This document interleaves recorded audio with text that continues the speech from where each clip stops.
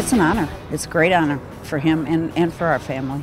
It's really cool. I think it's a great tribute and honor to my dad and the organization and the homage of Wayne's World movie. So great way to tie it all together. You know, the funny thing is that the kids nowadays, in fact, one of my granddaughters just gave a report on Stan, and she said all of this stuff, but none of the kids reacted until she said he was in Wayne's World.